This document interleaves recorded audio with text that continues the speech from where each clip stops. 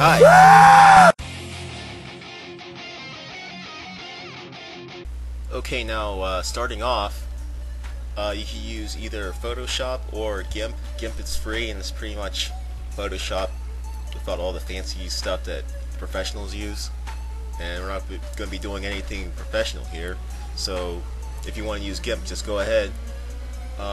First, we're going to be doing the painstakingly, ridiculously long task of editing the sprites first.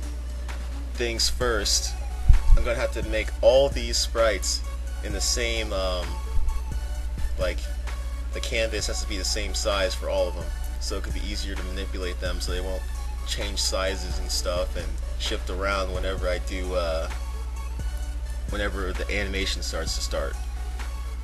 So, it doesn't really matter how big the canvas size is, as long as they're all the same. So what I'm going to do is I'm just going to make them all 2 by 2.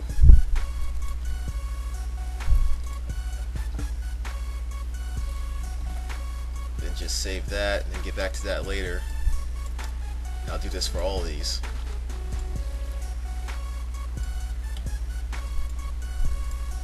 And after all this is done, I could go on to actually like putting mouths on them, or like taking body parts off and putting them somewhere else, moving the head, something like that. Okay, now I'm still editing mouths. I got a lot of like sprites to edit, so I'll just continue to edit the sprites right now, and I'll try to talk as I'm doing it. Hopefully it won't slow me down. But what I like to do usually is I just have like two positions with them talking. One with them down and one with them up. So it'll look like they're going down and up while they're talking, so they won't just be standing there moving their mouths, and it'll be like, then it won't look as good, because then it'll just kind of look like they're just standing there just flapping away. And it's kind of funnier that way when they move up and down. So this one's done, and I think I messed up. Okay, now I'm going to edit this mushroom.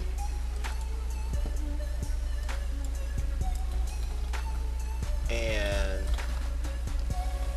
this is good, but I'm going to make it, for the purpose of my video, I just got to do some stuff. So, in order for me to do what I want to do,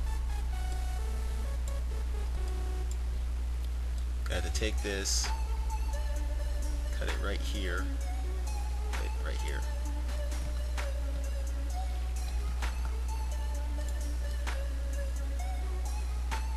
Back on.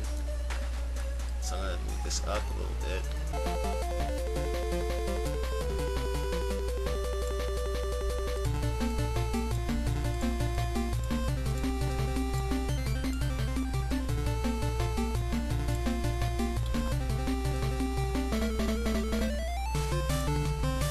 Okay, I use Sony Vegas for the animation. So the first thing you want to do is just start a whole new thing, and then you go up here, you click on this icon up here, and then you put in all the files that you want to use. So for the sake of this video, I'll just put in all these files, and I'll just hopefully know what to use. And now I place a background in, the one that I want.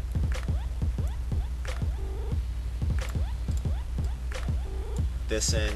Now it's on the movie track, and I go on the pan, the event pan and crop button right here, that square. I click on this tab right here, and I go to widescreen TV aspect at ratio. So then it looks like that. And now I get a character and I put it into another track above this one, so it's in there. And I want to make it a certain size, so I just put it, I do the widescreen aspect ratio, so it could be the same, in the same ratio as the background. And then I change the size to a reasonable size. That seems pretty reasonable. And what I want to do is I keep that shape so the characters won't morph all around. Since I got that 2 by 2 canvas, I'm gonna name this one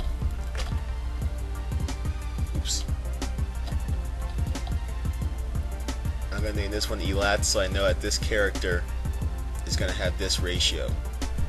I click the save button, and now it should be in there. Yeah, it's right here. I did that some other time. So we got one character on there now. Now we're going to get another character on. I'm going to insert another video track in there. I'll take these two. I'll put them on there. And so it could be the same size, so it could be like proportionate to the character. I'll click on this. And there you go.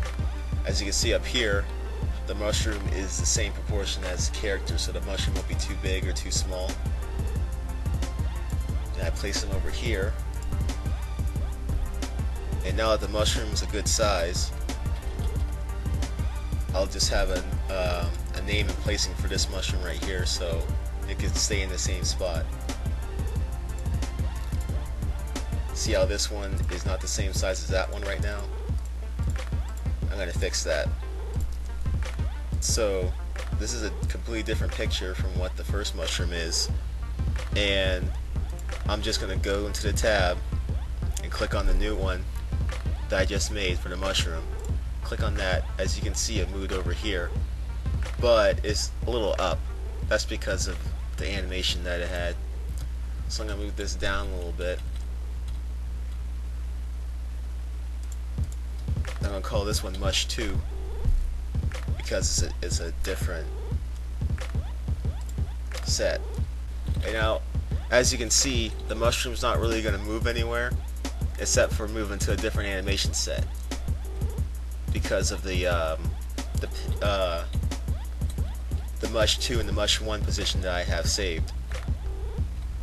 So it's still in the same area and it's still the same proportion. Alright.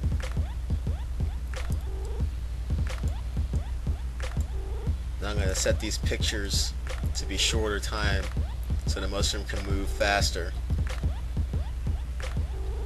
And that's just way too slow. So there, and there.